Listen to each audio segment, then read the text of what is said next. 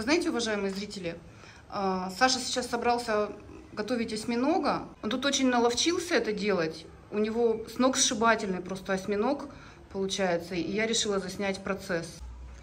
Саш, ну теперь расскажи, пожалуйста, что за продукты ты приготовил. Ну и вообще, короче, все по порядку. Здравствуйте, уважаемые зрители. Давайте посмотрим, какие у нас продукты сегодня представлены для того, чтобы приготовить осьминога.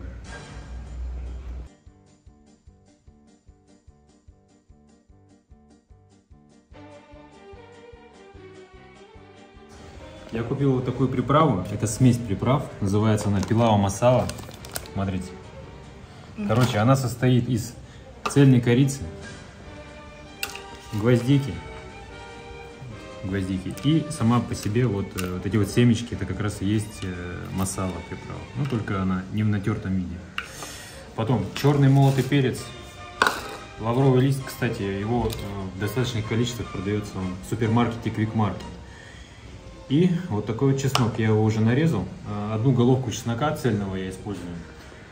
Его я нарезал для приготовления ароматного масла. Масло мы будем готовить на основе оливкового масла и сливочного. То есть это натуральное сливочное масло, не маргарин. И оливковое. Почему оливковое? Потому что, во-первых, оно не теряет свойства, когда нагревается само по себе масло, и оно более здоровое, более подходит для здорового правильного питания. Потом нам потребуется, по поводу правильного питания, я даже не знаю, как сказать, но нам потребуется 1 бокал вина красного. Затем нам потребуется морковь, 2 луковицы большие, красные желательно, потому что красный лук он более ароматный, и может 2 лимона, может 1,5.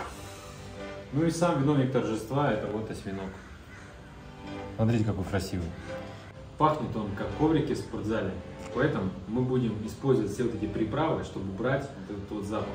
Ну это запах рыбы, очень такой яркий запах рыбы, на самом деле. Возможно. Осьминог, когда варится, он впитывает в себя весь запах бульона. Поэтому вот, мы будем это все использовать. Так, друзья, я беру кастрюлю и кипящий уже чайник, чтобы не ждать. Наливаем кипятка в кастрюлю. Потом еще что добавим? Ну, давайте выцепим приправы.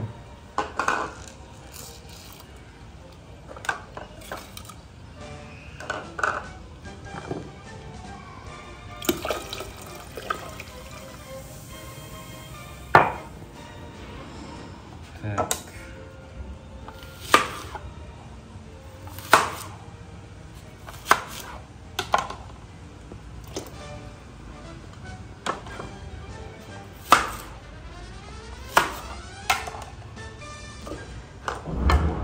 Нарежем морковку. Резать ее можно как попало, нам главное, чтобы она отдала свой аромат.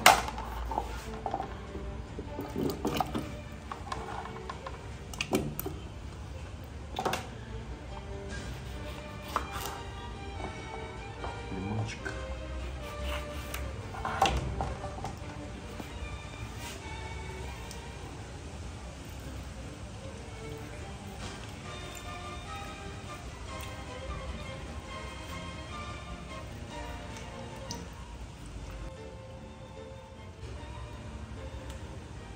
Это для масла, да? Да, это нам нужно ароматное масло. Пока зальем. Пока настаивается. Ну, потом будем топить уже сливочное масло, уже непосредственно в сковородке. Да, промываем осьминога. Так, мы оставили только деликатесную часть, отрезали голову, да, а в голове у нас, как правило, вот чернила, да, есть. И вырезаем клюв. И остатки чернила мы сейчас промоем под проточной водой. В итоге у нас должно получиться вот такое сквозное отверстие. Видно на камеру? Угу. Все, теперь кладем его на тарелочку. Ждем, пока у нас закипит бульон, и потом будем окунать нашего осьминога. А зачем окунать? Смотрите, Вот у него вот такие вот щупальца, длинненькие. Если мы его окунем в кипящую воду, то щупальца закрутятся, и это будет красиво при подаче выглядеть.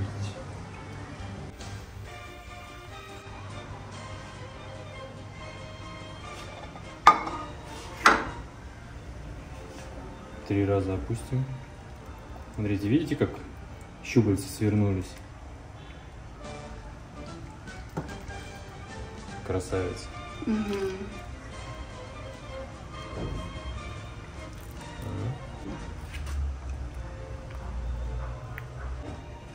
Расскажи, сколько минут варить его надо? Сейчас. Ну, короче, варить примерно надо 30-35 минут. Ну и потом уже по готовности, уже когда ближе к концу, проверять вилочкой или ножиком острым. Смотреть, мягкое ли стало мясо. Если оно мягкое, то можно, в принципе, вытаскивать и уже нарезать для дальнейшей жарки. Слушай, а как сделать, вот, чтобы он резиновый не был? Так, есть два способа для того, чтобы осьминог был мягкий. Первый – это его непосредственно, когда выловил, отбить, как отбивают мясо говядину. Второй способ – это заморозить его в морозильнике на 2-3 часа и потом его разморозить.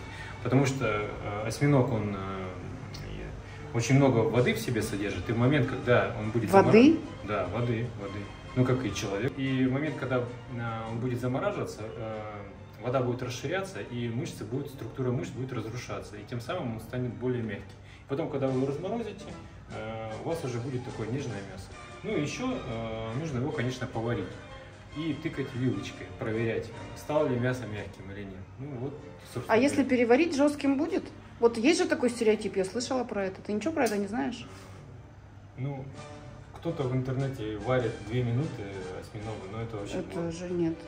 Ну, я видел такие рецепты, я сам в шоке. Как он может 2 минуты варить такую махину, да? Да? Ну, конечно, это же тебе не кальмар, который 2-3 минуты варится. Это осьминог 30-35 минут, бывает и 40. Все в зависимости от того, какой он. Если большой, то и 45 можно варить. Угу.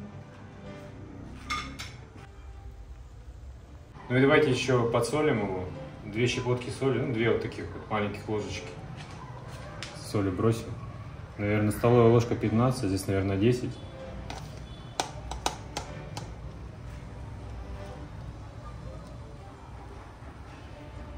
И вторую ложечку. Все. Короче, ребята, я его уже тыкал, проверял, он уже готов. Он уже такой мягенький, поэтому мы его вытаскиваем на тарелочку и будем ждать, пока он остынет. Смотрите, какой красавчик получился. Ну, он сейчас, конечно, горячий, его даже красиво-то не положишь. Ну, остынет, разберемся. Выложили нашего осьминожка на тарелочку, будет сейчас он остывать. И вот за это время я успею потренироваться. Я думаю, просто, что мне лучше, в спортзал сходить или на пробежку? На пробежку быстрее, да. Ну хорошо, на пробежку. Да, осьминога еще раз покажу.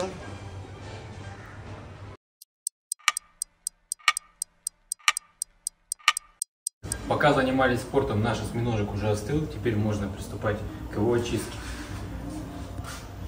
Сейчас мы его под проточной водой почистим, остатки кожи. Ну, какая очистится, такая очистится.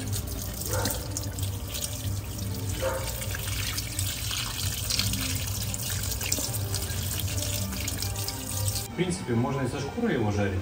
Тут уже на ваш выбор. Просто иногда шкура она может подгорать, поэтому я, допустим, не снимаю. Теперь отрезаем щупальца для жарки.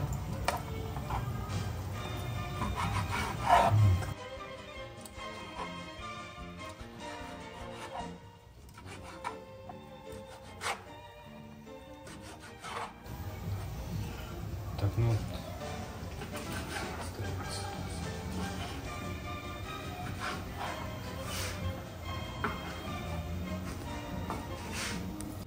Для жарки мы приготовили ароматное масло с чесноком. Чеснок мы, естественно, не будем кидать на сковородку. И вот наше масло сливочное. За счет этого вкус осьминожка будет изумительный.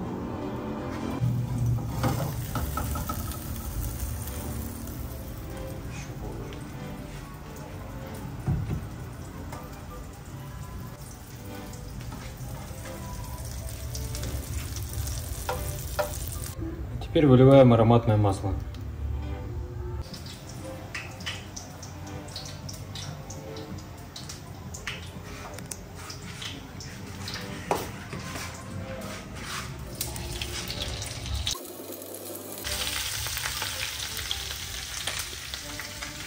Следим за жаркой и периодически переворачиваем.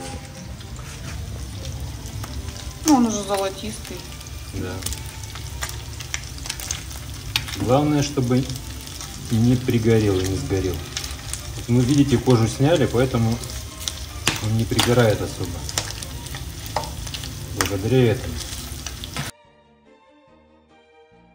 Осьминожек готов. Складываем на тарелку.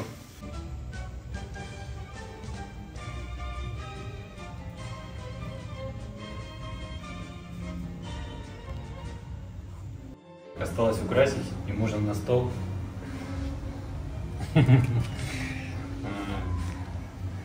Елкой такой украсить. Розмарин. Пробуйте по моему рецепту приготовить. Это очень вкусно, полезно. Самое главное, жира не разберете. Круто. Приятного аппетита, ребят.